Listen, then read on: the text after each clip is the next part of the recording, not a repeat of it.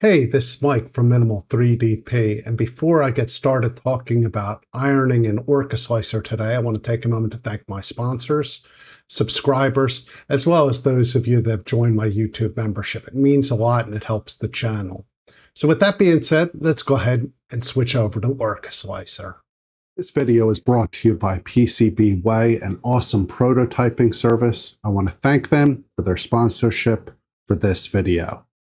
Now, I want to start off today's video by looking at two different prints, and these are examples on the OrcaSlicer wiki. You'll notice the one on the right is the back of a benchy, and it sort of looks unfinished. Now, one of the reasons for this is these were all created with FDM 3D printing, so it's all plastic that's laid down layer by layer, and depending on the settings on your printer, it's sort of going to have an unfinished look. And depending again on that tuning, it may look more or less unfinished. Now, on the right, they've used a setting called ironing. And ironing allows us to basically add a more finished look to the model, and at the same time, maybe reducing some post-processing. So before I get started with showing the ironing settings, I just want to talk a little bit more about the definition of ironing. Now, very similar to the way we iron our clothes, ironing is the process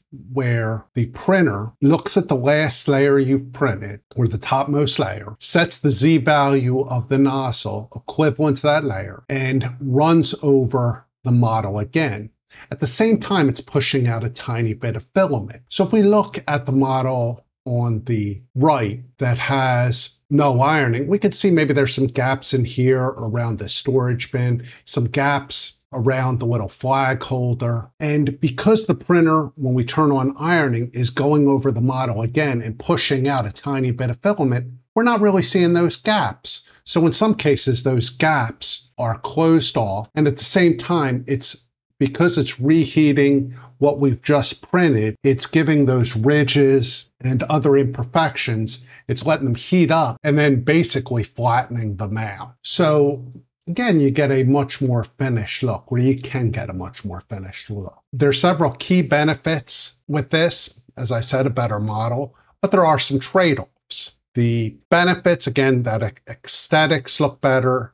Sometimes, particularly for mechanical parts, you have smoother surfaces, and that can help with functionality. And then in some cases, they'll reduce post-processing. But the negatives can include an increased print time. You can also have some heat creep and clogging in your nozzle. Because the nozzle is actually touching the model as it runs over that surface, you can have adhesion issues because the ironing will actually knock the model off the bed. And then it's also limited to flat surfaces. So if you have an incline or some other surfaces, you don't get that look you really want. So again, it's more for a flat surface effect. You can see on this model, on the one on the right, you'll notice down here at the bottom, the stair-step effect. And still, even on the model that's ironed, although the line here is smoother, there's still a stair-step effect because that line isn't totally flat.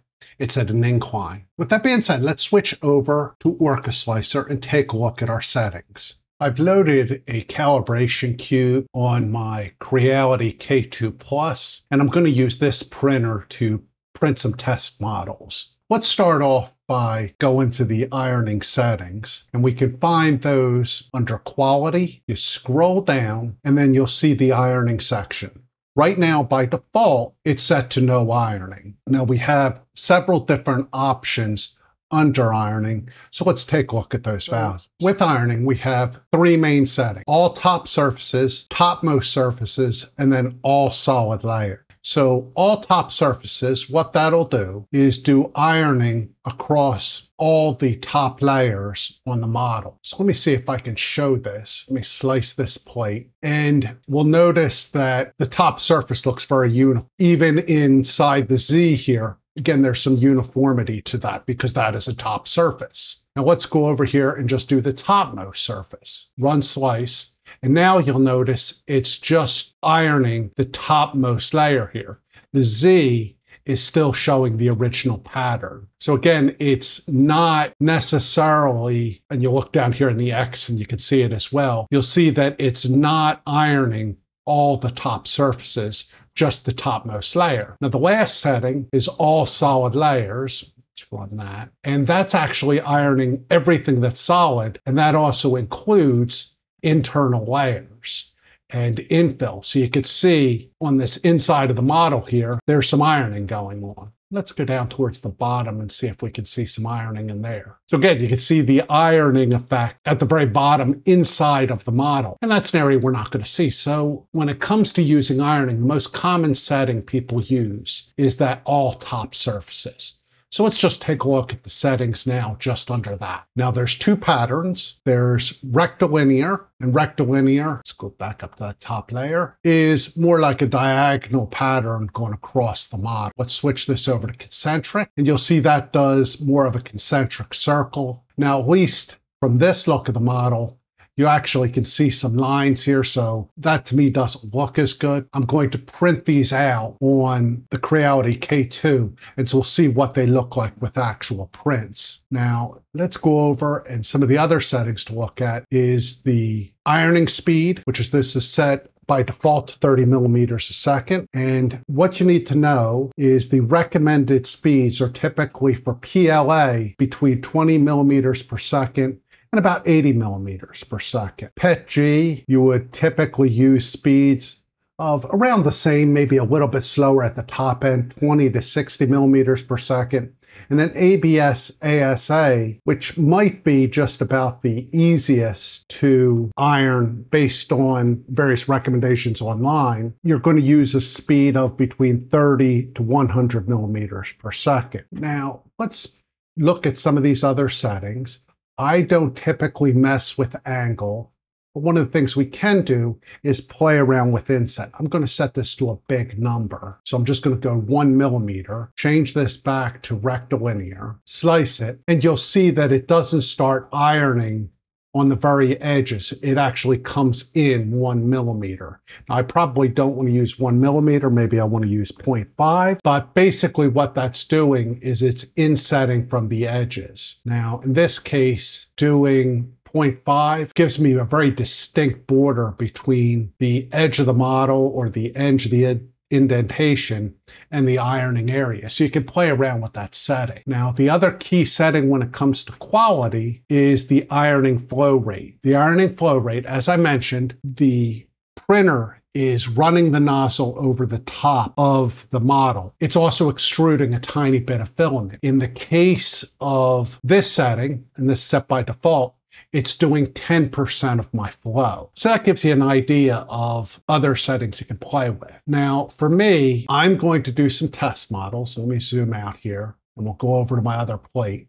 I've created 10 different models, or I'm sorry, 11 different models with various different settings, one model with no ironing whatsoever, and set some different things so we can sort of take a look at what this does. I've also changed the infill pattern in the topmost layer. One of the gotchas with ironing, if we look under strength, can be the fact if you have too little in, because you actually want a little bit more infill, since the nozzle's pressing down on that top layer, if you don't have enough infill, it's possible for the nozzle to actually poke through and create gaps and holes when it's doing the ironing. The other problem you can have is you typically need between 3 to 6 shells or walls and top layers when you're ironing, because again, with one shell, it can poke through as the nozzle's running over the model. Now, I'm going to print my test models, and we'll come back in a little bit, and this takes, I think, about 2.5 hours. So we'll print these models and then come back and take a look at what the settings look like and how they work for me. I want to thank PCBWay for sponsoring this video and the Minimal 3DP channel. PCBWay is an awesome prototyping service. They have this great instant quote feature that allows you to design your PCB board, submit all the specifications, and then get an instant quote. Additionally, starting September 1st, they have a new promotion where for the entire month, you can get a free purple solder mask on your order. This is normally an upgrade option, but for the entire month, it will be free. I also want to point out additionally, that in September, they're running a special on 3D printing with TPU materials and a discount. Now, for anything over 20 grams, the discount gets bigger and bigger. And with those bigger prints, I'll also point out that you can get all the way up to 80% off. So that's something interesting. If you need some TPU prototypes, you might want to take a look at this great new promotion. Thanks again to PCBWay for their sponsorship. Finished printing my test models. We're going to start with taking a look at number 1 here. Number 1, if I can get this to show up, has no ironing. And you'll notice you can see the lines here really well. So that's, again, number 1. Go to number 2. Number 2 is doing the all top surface rectilinear. You can see that that actually looks really good. And I'm looking, it's hard to see in here with the letters. Those areas are ironed as well. Number 3, I use the circular ironing. And I really can see the boundaries there, just like I could on the preview. So I don't think that looks quite as good. Now, this is number 4, and this is just the very top layer. If you look real carefully, you can see the lines in the Z, so it's just on the top surface. Again, the circular, and you can see again that line on the outside. 6 is all layers or all solid surfaces. Again, that looks very similar to the surface that's just the top layers. Now, I think this one maybe has the highest quality, but again, so much was ironed and it added so much extra time, I'm not sure it was worth it. Circular again. We'll notice again, you can see those lines. I think the rectilinear is better. 8 is just one top layer. And you can sort of see maybe the top finish, it's poking through a little bit. There's maybe some gaps. So that just has a single top shell. Number 9, I did with a 5% infill. And I really don't think that looks bad. So I'm thinking having a larger infill or less infill, probably on a bigger object, I might see some sagging. I'm not seeing it here. And then lastly, on this model, I did a 0.5 inset.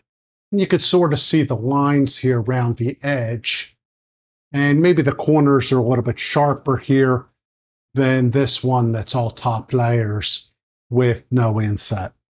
So that gives you a good example of what everything looks like. I'm going to apologize for my table shaking a little bit. One of my printers is up against the table. And I've already recorded this once, unfortunately, and messed up the sound. So I've had to go back and re-record.